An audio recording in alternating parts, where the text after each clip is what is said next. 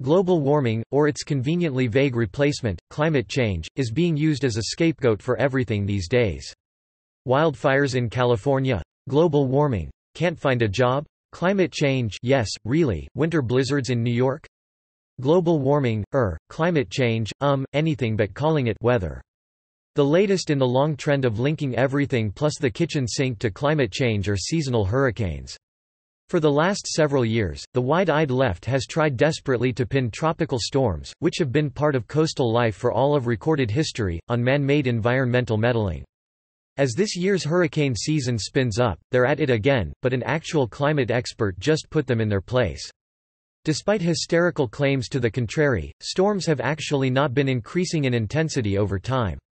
That's the conclusion of Dr. Roy W. Spencer, a former climate studies scientist at NASA's Marshall Space Flight Center and author who holds a Ph.D. in meteorology.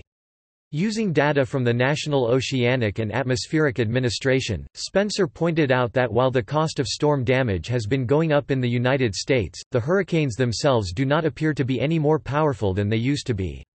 In the top panel we see that the average monetary damages of the 30 most costly hurricane disasters in U.S. history has gone up dramatically in recent decades. The scientist wrote about a graph which charts the last 3 decades of major storms. But in the second panel we see that the average intensity of those 30 most costly storms has not increased, he explained. If global warming was dramatically increasing and leading to ever more powerful hurricanes, as some have suggested, there would be a clear increase in intensity over time.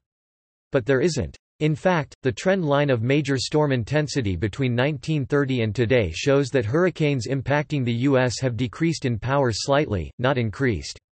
The reason that there has been a rise in storm damage lately is that cities in coastal areas are growing. U.S. government analysis of the 30 most costly hurricane disasters in U.S. history shows that increasing damages are due to increasing population density and infrastructure vulnerability, not due to storm intensity, Spencer pointed out. Critics will no doubt scoff at this reasonable explanation, but Spencer knows what he's talking about. Before becoming a principal research scientist at the University of Alabama in Huntsville in 2001, he was a senior scientist for climate studies at NASA's Marshall Space Flight Center, where he and Dr. John Christie received NASA's Exceptional Scientific Achievement Medal for their global temperature monitoring work with satellites, his bio states. Dr. Spencer's work with NASA continues as the U.S. science team leader for the Advanced Microwave Scanning Radiometer flying on NASA's Aqua satellite. He has provided congressional testimony several times on the subject of global warming, it continues. Those are impressive credentials. Once again, it looks like the science is far from settled when it comes to climate change, and accomplished scientists are not as unified in their devotion to global warming theories as the media would have you believe.